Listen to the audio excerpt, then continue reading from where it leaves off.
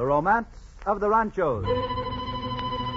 Santa Monica, 1840. Rancheros quarrel over pasture land.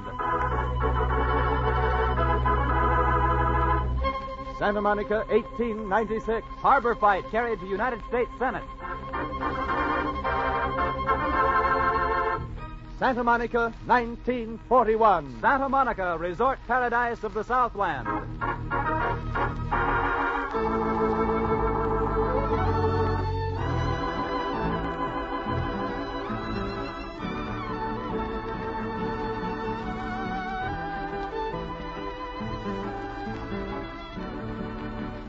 The Title Insurance and Trust Company of Los Angeles presents The Romance of the Ranchos, recreating for you the vividly colorful yesterdays in the history of Southern California. Each week, our wandering vaquero, Frank Graham, reveals another fascinating story from the days of the dawn.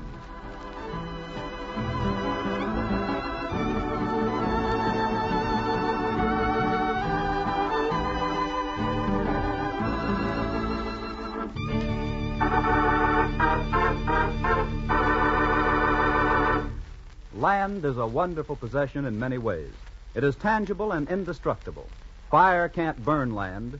Thieves can't carry it away. It can be used for centuries, yet never be used up. Yes, land is a fine thing to own when you really own it. The simple way to know that you really own land, to have evidence of ownership that is readily accepted by buyers, banks, or loan companies, is through title insurance.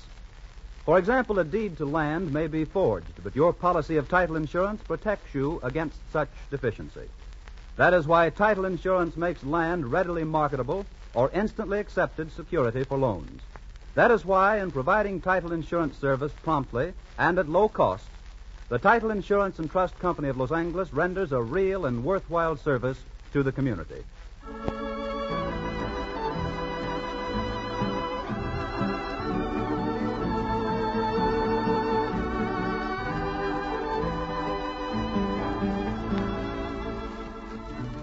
And here to tell us the story is our wandering vaquero, Frank Graham. Buenas noches, señoras y señores. Our story for tonight is concerned with a beautiful section of Southern California, from princely Bel Air to the blue Pacific at Santa Monica, land which was once the Ranchos, San Vicente y Santa Monica, and the Boca de Santa Monica, a great estate of the old Spanish Dons, a land filled with the romance of the Ranchos.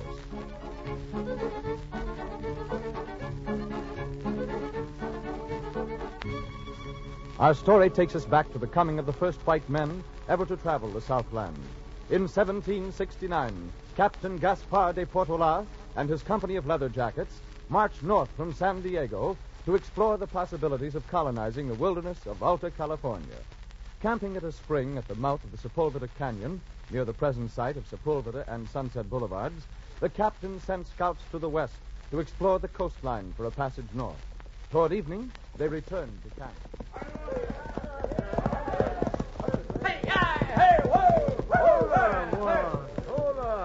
What did you find? Tell me, Capitan. I have been forward to the sea. It is about 2 leagues away. And what about the passage? There is none. The cliffs rise straight up from the sea. The sharp rocks offer no foothold for our pack train. Ah, that is bad. We shall have to find some other way. Some path through these mountains. It looks like it. Perhaps that gap to the north is a path. Perhaps we should explore that tomorrow, huh? Maybe so. The mountains of Santa Monica may offer us the way we seek. Eh? The mountains of Santa Monica? Si, for so we have named this section Santa Monica. But why that name? You have but to look at the sparkling spring over there, the bright drops of water, and you will see in them the tears of the saint, Santa Monica, weeping for her wayward son, Augustine. Oh, I see. And what could be more fitting for the sad, brooding mountain shrouded in mist? See, we have named them well. This is the land of Santa Monica.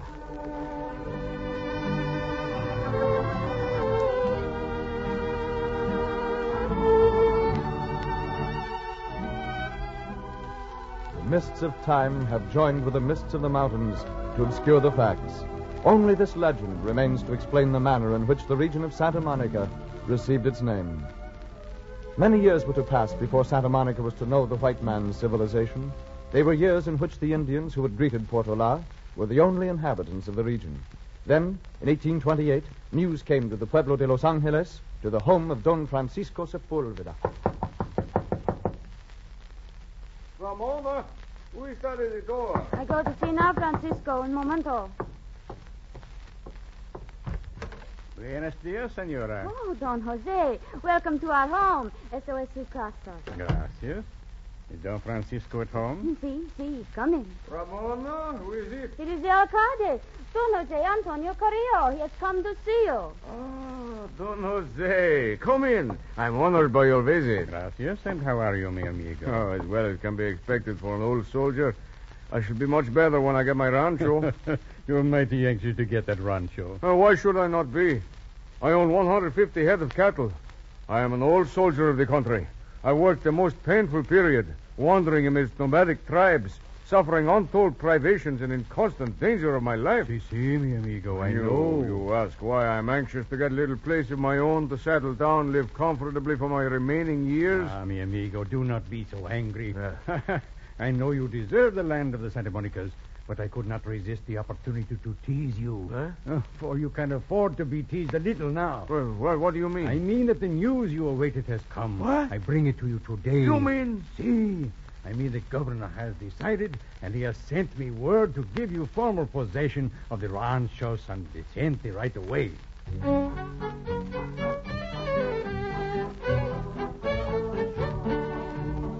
Beside the springs where today stands the University High School of Santa Monica, Don Francisco Sepulveda built an adobe house. There he brought his wife Ramona and her family, and his cattle roamed the vast acreage of San Vicente. For 10 years their life there was a happy one, but a crisis was developing. For, as often happened in those days, the governor had been careless in defining the boundaries of his grants of land. And one day, in 1839, Don Francisco came home with bad news. Querido mío, what is it? What is the trouble? Oh, I do not know exactly what is wrong, my little dove, but you know our neighbors to the north? The Alvarados? See, they have left their houses. They have abandoned the land in the canyon of Santa Monica. So? But that is as it should be, for that is our land. That is just it.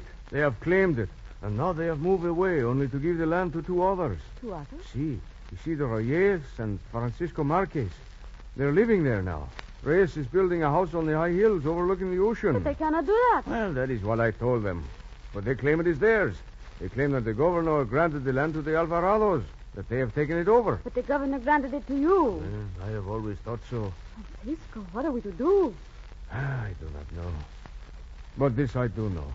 I must have that land, for it is the best pasture land near here. Without it, I have no place for my cattle. And if it means a fight, then I shall fight for it. To the end.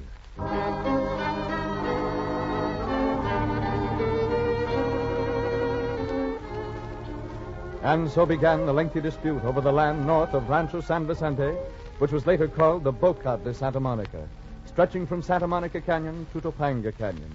For years, Don Francisco Sepulveda fought to save the land he thought to be his. He appealed to the authorities. The leading citizens of Los Angeles took sides in the dispute. Petitions were addressed to the governor and messages sent. But the years rolled on, and still there was no decision. Francisco, my husband, my loved one, you must stop this fighting. It is no use. It will go on forever, and we need you here at home. I cannot give up, Ramona. While there is the blood of the Sepulvedas in my veins, I must fight for the Santa Monicas. I'm going to Monterrey to see the governor. I will meet him face to face and ask for justice. Oh, no, Francisco, no, do not leave us. Our little son, he cries for his father, as I do. I must go, Ramona. I must. I cannot rest until I have settled this matter. I must go. Sepulveda journeyed to far-off Monterrey to lay his case before Governor Pio Pico, but still without success. Finally, after many months of weary argument in the capital and in Los Angeles, Don Francisco came home, beaten and discouraged, back to the little adobe house at San Vicente, where he was met by the faithful Ramona. Ramona, we have lost. We can never own the Boca de Santa Monica. They've ruled that it rightfully belongs to Reyes and Marquez. Oh, does it matter, Francisco? No. Oh, we have waited so long for your return. I've sent messengers to the city, to Santa Barbara, to all the ranchos, searching for you, Francisco. And our little son, Juan, he lies ill, near death. He cries for you. What? My son dying? No, that cannot be. Ramona, take me to him. Hurry. Take me to my son.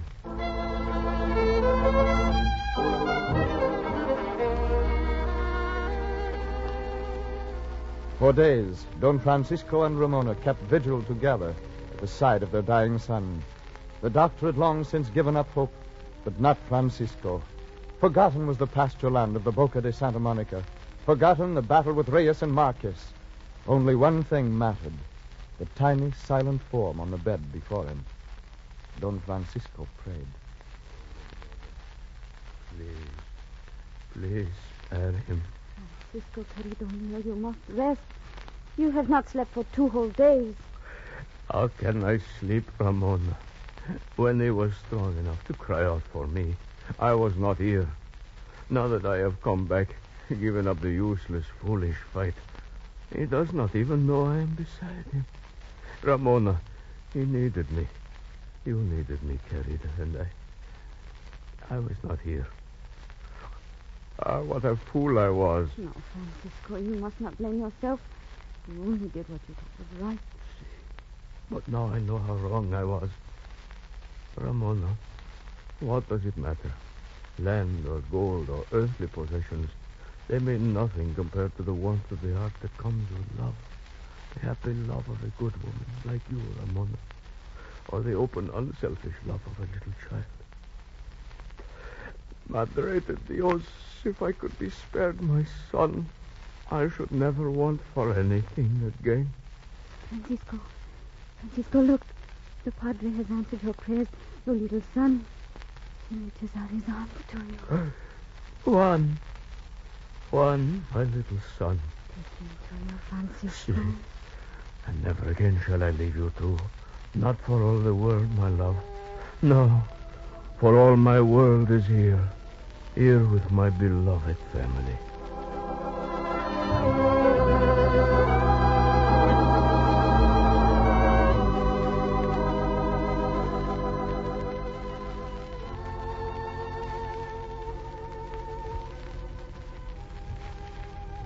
In the name of God, beginning and ending of all things, know all persons who may see this will, that I, Francisco Sepulveda, a native of town of Sinaloa, Republic de Mexico, the son of Francisco Xavier Sepulveda and of Maria Candelaria Arredondo, residents of the same place.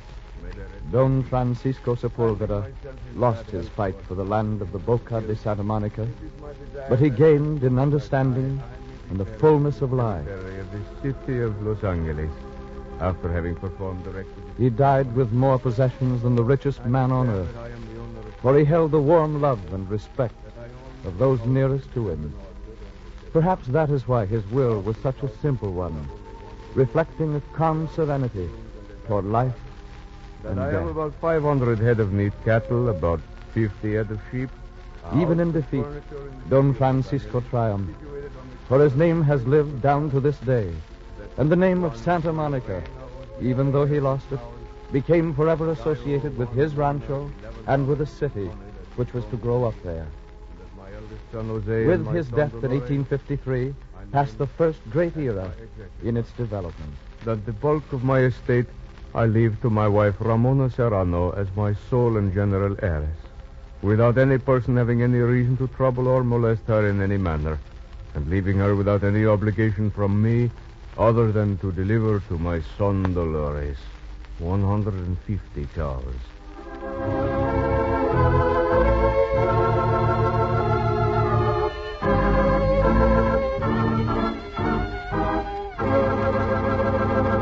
Title insurance is different from almost all other types of insurance in one very important respect. On a policy of title insurance, the premium is paid only once. In other words, when you purchase land and obtain an owner's policy of title insurance from the Title Insurance and Trust Company of Los Angeles, the protection afforded by the policy continues during the entire period of your ownership, without the payment of any further premiums. Another thing to remember is that in Southern California, the cost of title insurance is customarily borne by the seller. When you buy a piece of property, you should require, as part of the transaction, a policy of title insurance protecting you against defects in the title. When you sell property or borrow money on it, the purchaser or lender will require title insurance, which you will be expected to pay for. So you'll be glad to know that title insurance and trust companies' rates are very considerably lower than the average cost of similar protection elsewhere in the United States.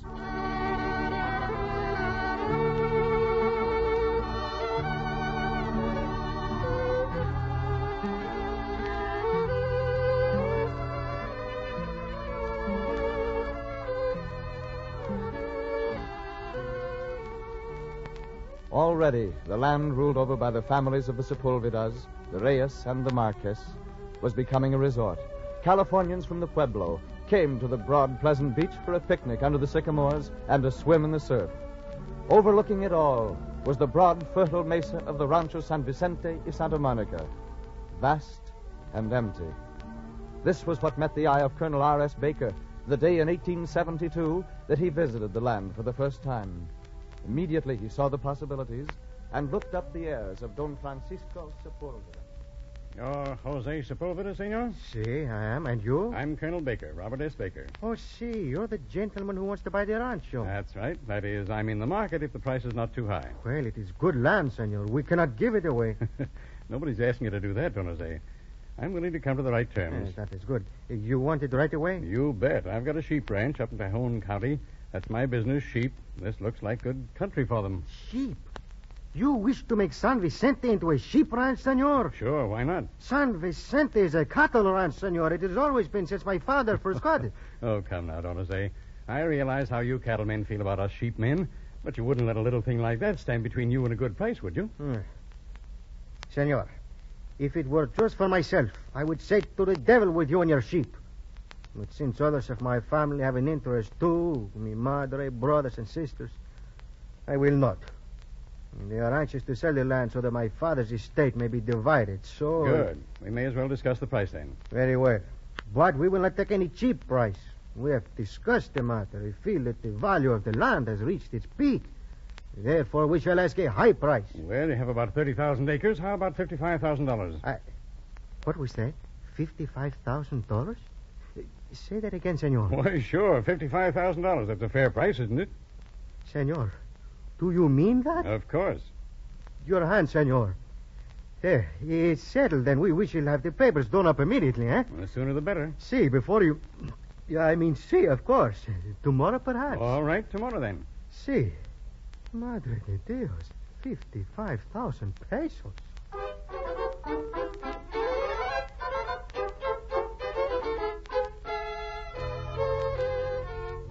The great Rancho San Vicente y Santa Monica came into the hands of Colonel Baker, and shortly afterward he united it with part of the land of the Boca de Santa Monica, as Don Francisco Sepulveda had unsuccessfully tried to do for so many years.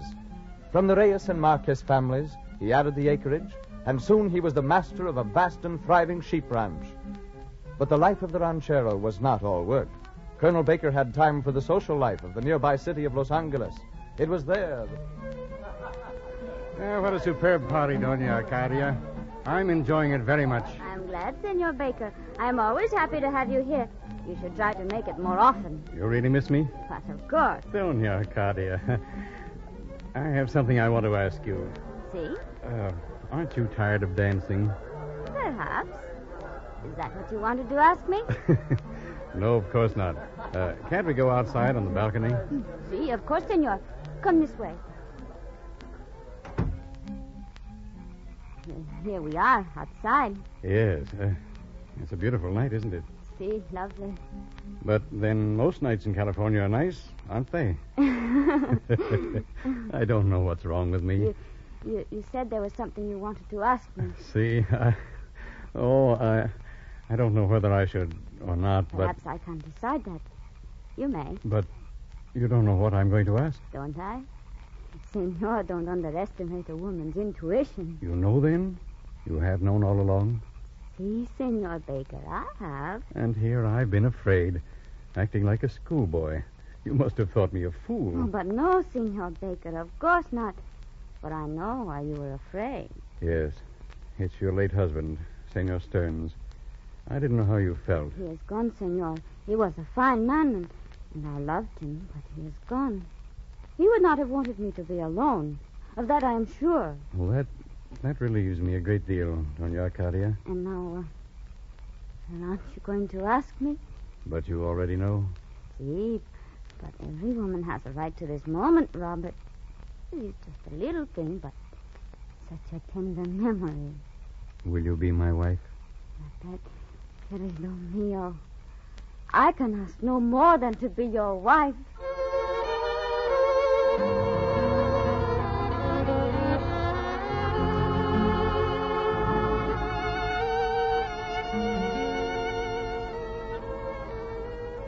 Beautiful Arcadia Bandini de Stearns became the wife of Colonel Baker and continued her long reign as the social leader of the growing city.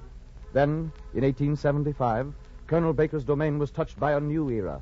Senator John P. Jones of Nevada appeared on the scene and bought a 3/4 interest in Ranchos San Vicente y Santa Monica. Together, the two owners mapped elaborate plans. Senator, do you think it can be done? Of course it can be done. Everything is all set, the plans are laid, and we're ready to start building. Why not, Colonel? For this country's only started to grow. We can ride the crest of the wave. Yes, we can even make the wave. And we can put this town of ours on the map. Yes, but what about San Pedro? Southern Pacific's already built a railroad down there. They're using that as the harbor for Los Angeles. We'll put them out of business in no time. We've got just as good a harbor right here. And with a little money, why, we can make it a better one. But they've got the railroad. We'll build our own railroad. I've got the plans all laid out. Here it is, the name and everything.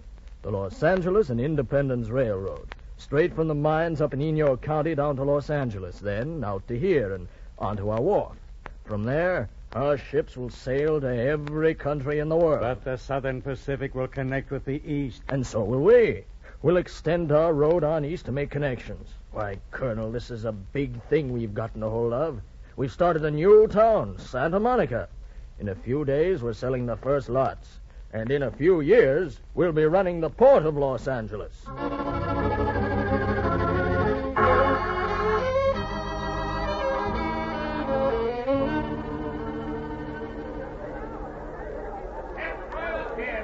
Gentlemen, the auction is about to begin.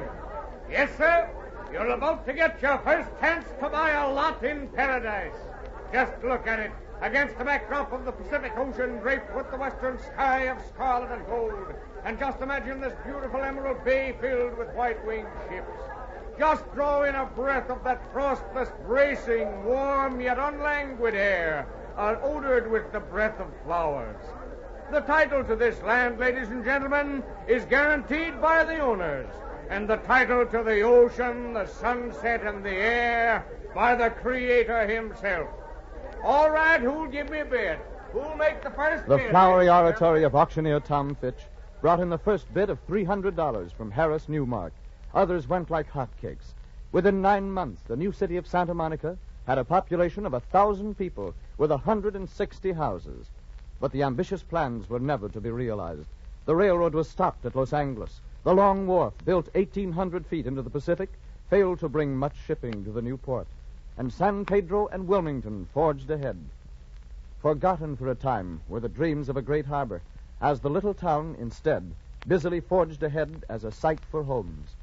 Then, in 1891, another railroad entered into competition with the Southern Pacific at San Pedro, and Collis P. Huntington of the Southern Pacific determined on a bold policy. Yes, gentlemen, I do mean it. I'm going to take the Southern Pacific to Santa Monica. If the Terminal Railroad can bring their tracks right out onto Rattlesnake Island, we're going to be licked. That brings them right into the center of the harbor. We have to do something, and this is what I propose to do. I'm going to make Santa Monica the harbor of Los Angeles. Thus began an argument which eventually was carried to the United States Senate, where Senator Stephen M. White was an outstanding supporter of San Pedro. Mr. President, members of the Senate, before you vote away $3 million of the taxpayers' money on the worthless harbor of Santa Monica and give the true harbor of San Pedro only $390,000, I want to propose an amendment to this bill, that a board of Army engineers chosen for their neutrality and for their confirmed judgment on such matters shall be appointed to determine the desirability of each of these harbors, and I propose that the money we appropriate here shall go to whichever harbor the majority of them decide shall be the best. I am confident that if you shall adopt this fair and unbiased manner of determining, the harbor of Los Angeles shall be at San Pedro.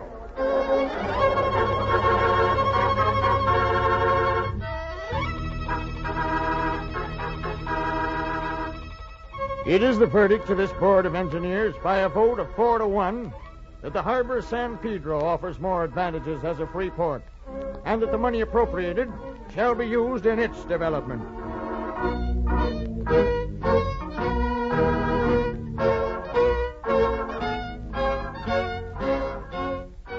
Santa Monica lost the fight, and Carlos P. Huntington took his Southern Pacific Railroad back to San Pedro.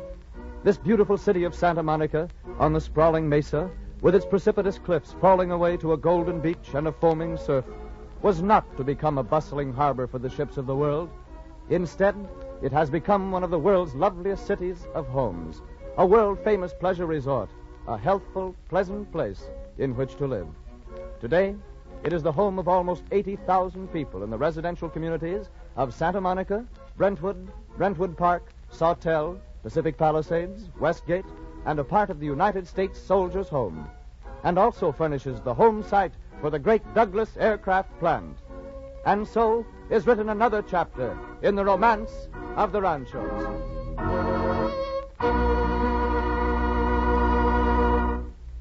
A few moments ago, in the course of our story, you heard a reference to titles in the speech of auctioneer Tom Fitch. The title to this land, said Mr. Fitch, is guaranteed by the owners, and the title to the ocean, the sunset, and the air by the Creator himself. Even in those days, purchasers of land required something more than the guarantee of the owners. Deals were usually concluded only after some competent person had made a search of all available public records, and after the report, or abstract, of such search had been passed on by an attorney. But even then, the purchaser had no insurance to protect him against loss in the event that some document might have been accidentally overlooked. Today, such insurance is available from the Title Insurance and Trust Company of Los Angeles. And because of the completeness of its records and the efficiency of its hundreds of expert employees in making title examinations, both the search of the records and the insurance of the accuracy of the search cost you less than the partial protection did in the early days.